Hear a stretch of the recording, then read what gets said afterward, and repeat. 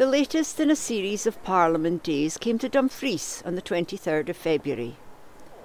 Parliament Days were initiated by Presiding Officer the Right Honourable Tricia Marwick MSP and involved the Parliament moving out of Edinburgh and into communities around Scotland. The Presiding Officer welcomed guests to a civic reception at the Crichton campus, where they were entertained by local musician Claire Hastings.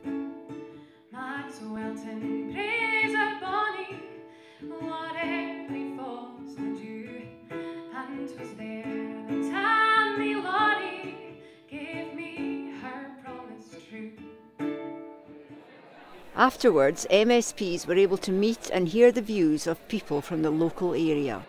The following morning started with a visit to West Sound Radio, where the Presiding Officer met staff and was interviewed for the station by reporter Natasha Reid.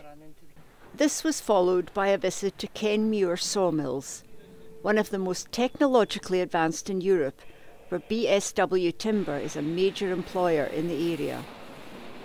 The Presiding Officer, accompanied by Galloway and West Dumfries constituency MSP Alex Ferguson, was shown round by mill manager Ian Murchie and chair Martin Gale.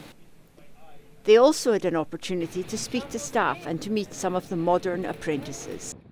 Next on the itinerary was a visit to Scotland's smallest school, Mouswold Primary, accompanied by Dumfriesshire constituency MSP Elaine Murray. There they met all, or rather both, of the school's pupils and heard about the varied activities the girls have been involved in. A visit to Maxwelltown High School followed, where the Presiding Officer told a group of S4 to S6 pupils about the work of the Parliament.